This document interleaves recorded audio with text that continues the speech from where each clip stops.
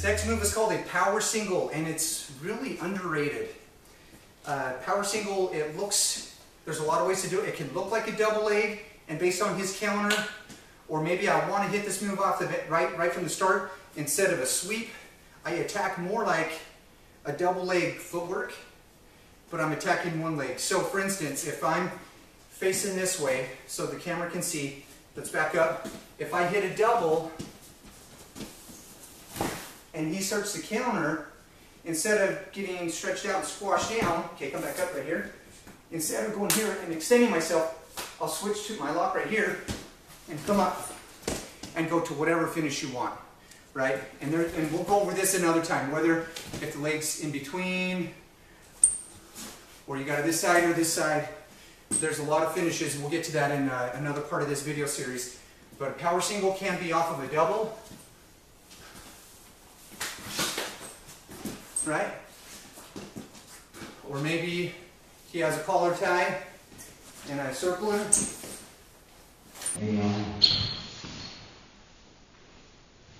Or maybe I'll just set it up and attack one leg and hit it as I go.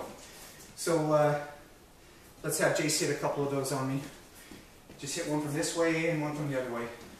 Just hit double and I'll take it away and go power single.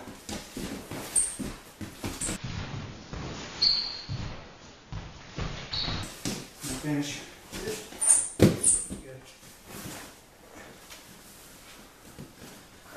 Let's go another one this way. Maybe do that other one we've been drilling. Right here? Yeah.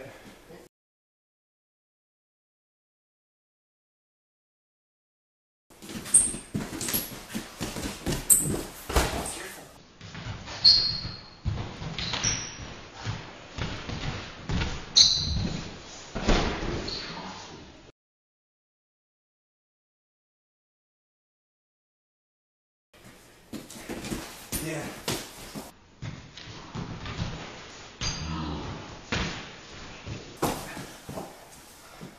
Good. Okay, Preston, let's have you hit a few. Just go double and he'll take it away and go to power single. Step up and finish. Any finish.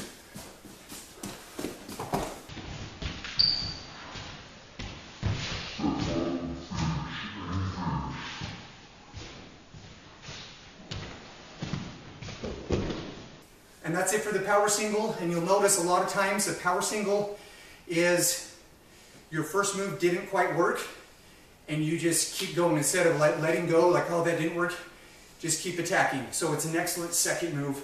And if you can figure out a way to have it be a first move with a clear, clean setup, then go for it. But that's power single.